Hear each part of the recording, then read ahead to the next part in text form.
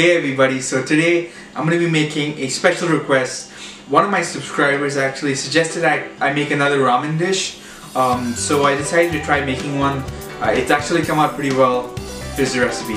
First off, start by adding some garlic paste into a preheated pot with some coconut oil, followed by some ginger paste, as well as some lemongrass paste, which can either be fresh or store-bought like mine. It depends on whichever one is easier to get a hold of for you. Next up, go ahead and add some turmeric, which will give it a nice yellow color and some earthiness.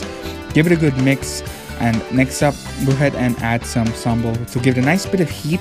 But this concludes our paste, and all these ratios were basically done to personal taste and preference, so feel free to adjust it. Next up, add some organic chicken thighs, which are just boneless and chopped up into bite-sized pieces. Once you've mixed it around in the paste, feel free to go ahead and add your chicken broth.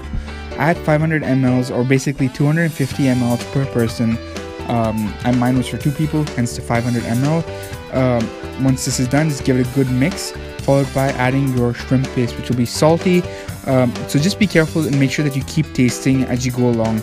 Next up, once it's up to a boil, add your coconut milk and give it a good mix. After that, keep tasting. So I felt like mine needed some sugar, some sweetness to balance everything out, and I added some sugar. Feel free to do the same or do something different. Next up, add your shrimp. Mine are frozen. But as soon as they turn pink, I added my noodle packs, and then all the contents of those noodle packs. Once the noodles were cooked, I added the tofu puffs, which are optional but really cool as they absorb all the liquid, followed by the shrimp balls or the vegan imitation shrimp balls. Once that was done, I plated it up, and this is how it looks. So I plated it up with a 6.5 minute egg, the tofu puff, some cilantro, some red chilies. Here it is. Hey everybody, so I've just plated it up.